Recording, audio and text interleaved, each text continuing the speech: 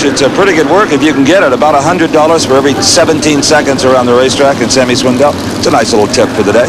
Yeah, well, we've done pretty good this year. I think right now we've kind of got a lock on that title for the year or whatever that part, because you know, we've gained enough points already this year that you know, the guy that's second right now will have to win all the rest of them to beat us. So that's unlikely. You know, coming out of turn 4, just before you took the green, it looked like you got wide there unintentionally. Well, you know, I tried to move off the top a little bit to see what the car was going to do, and you know, it's a new car. We just ran it last weekend for the first time, and we're still kind of feeling it out. Got a few new things on that Challenger car, and we're still not quite right, but you know, we're pretty quick. I'll let you go. Get a $500 check from Fran. Thanks. Okay, thanks.